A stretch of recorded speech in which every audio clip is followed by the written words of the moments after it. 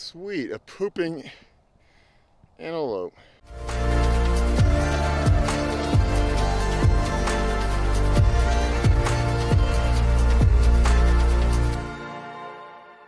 Come on, come on, come on.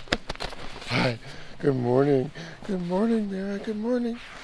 Is it a beautiful day? Yeah, thank you for the hug. Look, the sun is almost up. Buenos dias. Buenos dias. Got your cafe? Yep. Oh, buenos dias, mis amigos.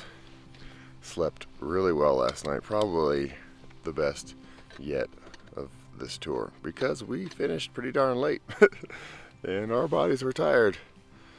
But you always feel refreshed, even though it's early. And this one is ready to go. Hi. Is that your stick?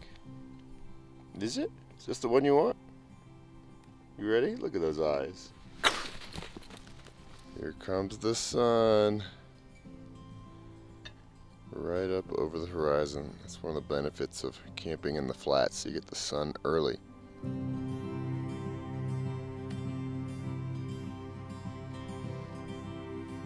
Some people do sunrise yoga. I do sunrise shaving. Cheers, cheers. Boom. So good. Nutella, peanut butter, all day long. No crashies, no flatties, no whammies. Going down that road.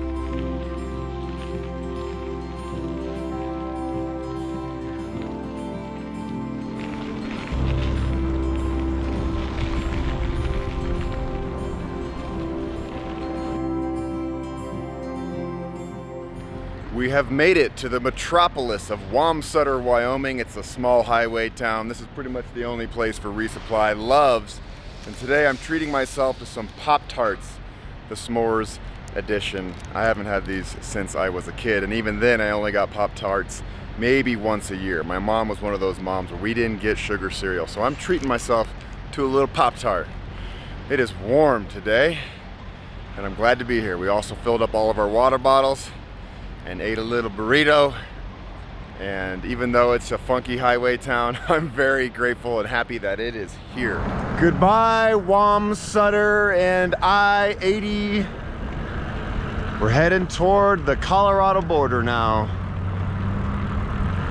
which is pretty cool because if you didn't know, I'm from Colorado. I'm going home, baby. We weren't sure. Were you sure? No, I wasn't quite sure where you were from. Yeah, there's no Colorado pride here. No Boulder pride.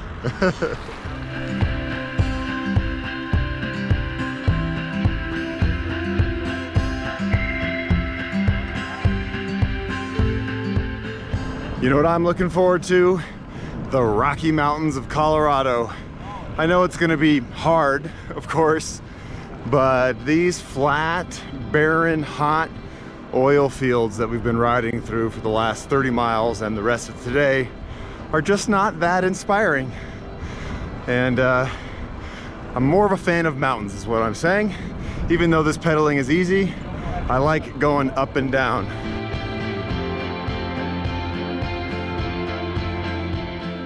Hello, 50 miles later. The landscape is a little bit more exciting, look.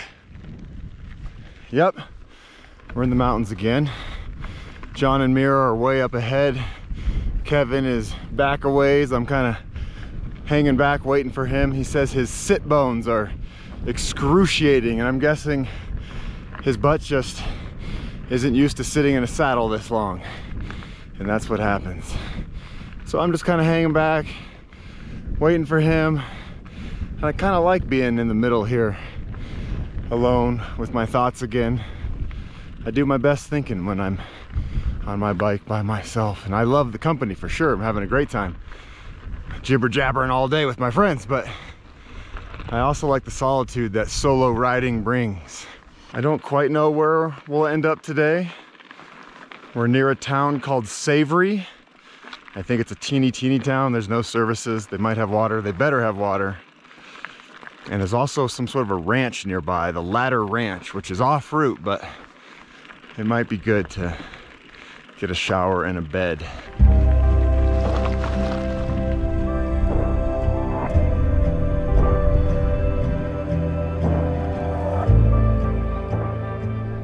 Kevin, what'd you just say? I can't believe how much it hurts. Nothing is going my way today. I feel like everything's just falling apart.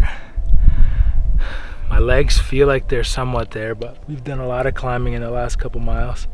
I can't sit on my seat without feeling comfortable. It's over 100 degrees. These little flies are eating us, and there's no water. So this is my last bottle of water, and it feels like the water's 100 degrees. So today's just not the best day. I just feel drained. I just feel empty. Like I got nothing else. We have 9 more miles till town, and we have to make it. How you getting through it? How you pedaling forward? I don't have a choice, so I'm not giving myself a choice to quit. I mean, I've been taking breaks because I have to. Like right now, we just took a little break to drink some water before another big hill. But yeah, I don't have a choice, right? We have to make it. I have good news for you. The suffering always ends. It doesn't last forever. Doesn't feel that way right now. It doesn't feel that way. I know, man. I've been through it. You're doing great. It's all about your attitude and your smile. Look at that. See, you're smiling, kind of. You're a champ, man. We'll get there.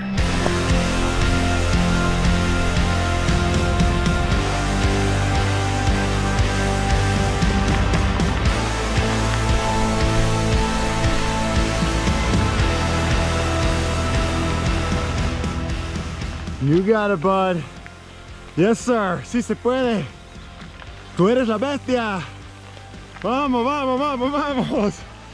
You got this, dude. You got this, my man. I swear it's the final hill. I love it. I can hear Kevin talking to himself. Come on, Kevin. Come on, come on, come on. You got it. Yep, I've been there.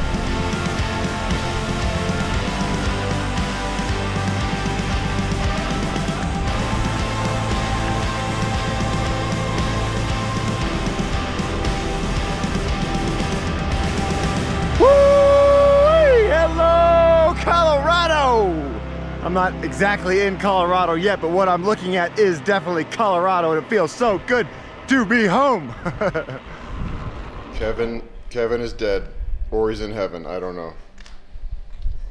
Wow. Yes. Oh my goodness. Was that one of the hardest physical days of your life?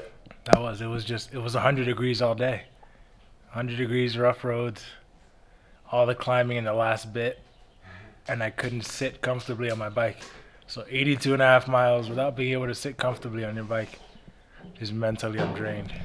So we just rolled into Savery a little later than we thought. The museum on our map says that they have some drinks. And I was like, oh, it's probably closed. There's nobody in the parking lot. But the door's open and it is self-serve. I have a cold seltzer, my friends. And there's nothing more I've wanted than this thing right here. Oh, these are good. They even have a freezer full of 25 cents. Otter Pops and ice cream sandwiches and Klondike bars, and it's all $1. And over here, look at this. Please pay in the little flowered box. Look at that, a whole cooler full of everything you could ever want. Thank you so much, Savery Museum. I've never seen anything like this. This is pretty incredible. They just leave this wide open for the public. What are you gonna get there, bud? I got a couple twin pops, they're calling them, little freezies. Whew, man, what a day. Every day is what a day. I keep saying that, but wow, this really was a day. Good work today, man. That was awesome. Nice. Cheers. And I found their hose. Oh, teamwork. There we go. That felt so good. It feels so good, it's so cold, but it feels so good.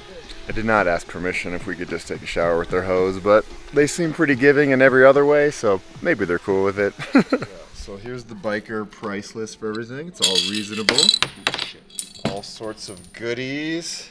We are now downstairs in the kitchen, and they have burritos, frozen burritos, and pie, and all sorts of other goodies. This is really heaven. So I have plenty of food on my bike, but it's more fun to buy food from these people and support their museum. I have a bean burrito, an apple pie, some chips, trail mix, 7-Up, and I don't think I've had pudding since I was a kid. John, what'd you make? Not quite as elaborate as you. Peach pie for dessert, well, an ice cream bar, and a beef and bean burrito. Ooh. Cheers, my boys. So I met my buddy Johnsy, who was also a CU Buffalo. Yeah. What is up? Alumni in the house. This is a local history museum. This is the Little Snake River Museum. You've got a lot of local history in the area, from original trappers and traders to farmers and families that settled this entire valley and have been living here for, gosh, over 150 years. Wow. Now. Some of these families have been here the whole time. It's pretty cool. We're just finishing up this sheep herding exhibit here that should be open on the 15th of August. And yeah, so this is a big sheep area, huh? Yeah, so this entire area was a big like cattle ranch and sheep ranch area, and there was a big conflict with that through the whole 1900s. There's a lot of violence and debauchery between the different clans. Really? And right now it seems as if the cattle ranchers have won out. There's very few sheep herding families in the area anymore. The sheep industry in all of the U.S. has pretty much declined. It's all New Zealand and Australia these days. So. Yeah. And so these buildings, these old houses, where are they? So yeah, this is the original farm settlers in the valley. The Stonewall House, that was about 2 miles down the road. They were the first settlers here. Their wagon broke down in Rollins, and they were down to their last couple bucks.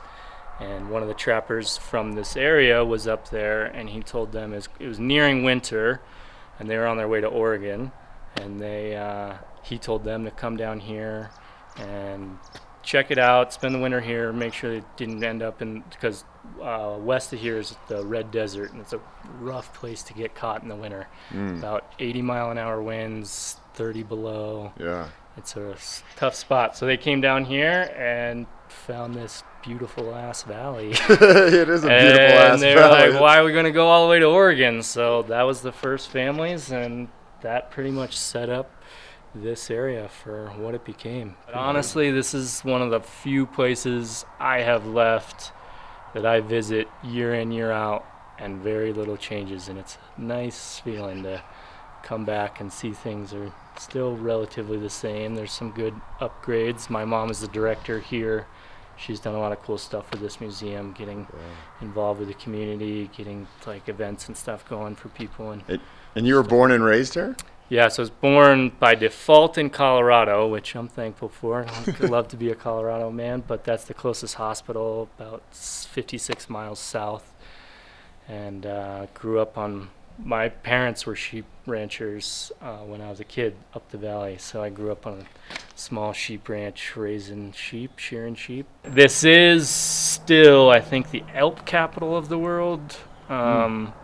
So there's huge herds of elk that come down from the Medicine Bow National Forest in the fall.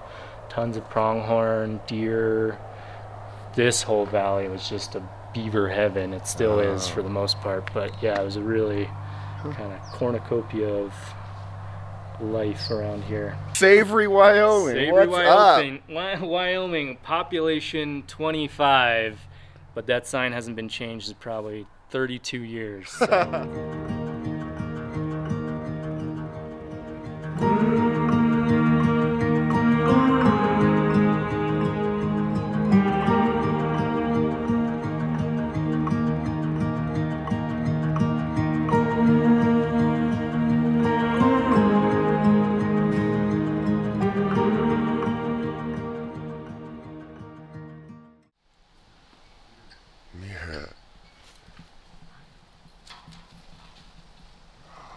What a cool place to wake up. I love waking up in the middle of nowhere in nature, but this is pretty darn cool to wake up here. It's like I went back in time and woke up and, oh, there's my house. I'm a cowboy now. Did you dream of being in the Wild West? No dreams at all, but feels like we're in one when we wake up, doesn't it? Good morning, pronghorn. Good morning. Good morning, Mira. Goodbye, Savery, our savior. What a cool spot. I want to come back here someday. Okay, so we've decided to make a last-minute audible, a change. Instead of firing off to Steamboat, another 65 miles uphill, we're gonna take a chill day. We heard good things about a place up here called Ladder Ranch. I guess they're very friendly to cyclists, and that's where we're headed. It's only 13 miles away. So today's essentially gonna be a rest day, and I think that's gonna be good for everybody.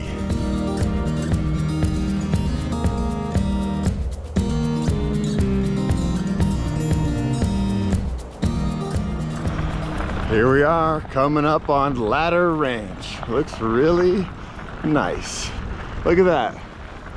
They got a sign for the bikers even. CDT and BDR stop here. Well, we're gonna do that. Hi, buddy. You're pretty soft. You're a nice little soft ranch dog, aren't you?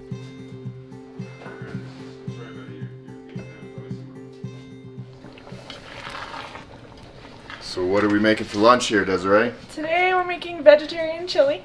Oh, thank you. You're welcome. I heard there was a vegetarian, so. And then there's rice in the rice cooker as well, and sandwiches.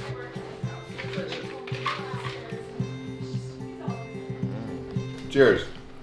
It might be because I'm starving, but this is some of the best chili I've ever had, especially with the Fritos in there. You all know that I love riding my bike, but right now it's 2:30 p.m. and I'm loving not riding my bike. This has been a wonderful rest. There's my tent right here, camped out next to the river, and way off in the distance is the actual ranch house. And Sharon, who runs the place, said her family's been out here since the late 1800s. And I think it's so cool that they have opened up their doors and their kitchens to CDT hikers and us on the GDMBR. They have a sign right outside. And I think that's just so cool and trusting of them. They, you know, they bring in anybody off the street essentially and feed them and let them sleep in the cabins or let them camp for a small amount of money. There's no way they're making money off us. It's just a service, and that's really cool. And I'm starting to see a theme with some of the people along the route that they really embrace the travelers that come through here. Yes! Oh. Tell me about your real estate here. My real estate? What you got going on here? Ooh, I have, you mean the tent and stuff? Yeah. It's a Z-Pax duplex. Got it about 3 or so months ago, and I really, really like it. It's an awesome tent. It's huge. It packs down really small. It's really light. It needs to be huge, because how tall are you? I'm 6'6". All right. Most tents don't fit, right? Nope. I've tried probably 20 or so tents, and none of them fit.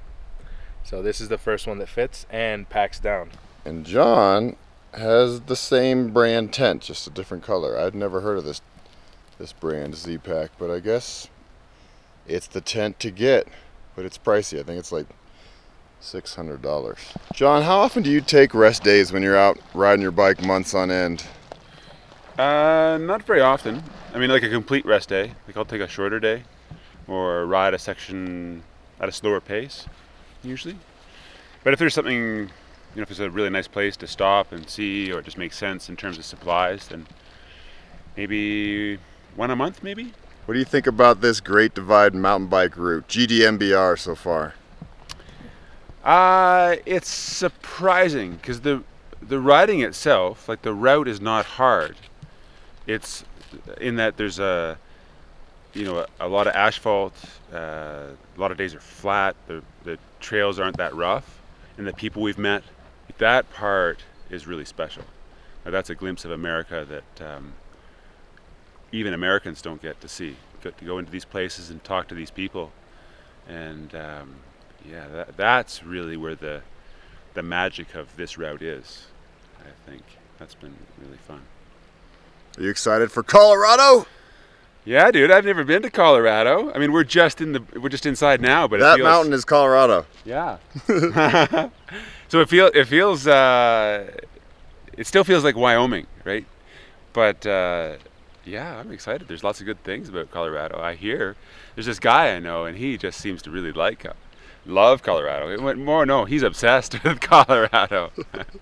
So I think it's going to be good. I love my state, I do. I love all of the states I ever go through. There's always charm everywhere you go, but of course, born and raised in the Rocky Mountains, and there's a lot of beauty there. There's a reason why people go to Colorado. So yeah, totally. Yep. Yeah, it should be good.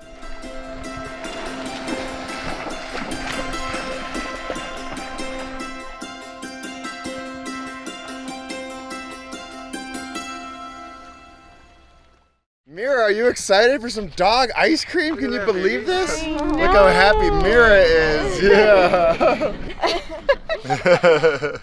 What do you think, Mira?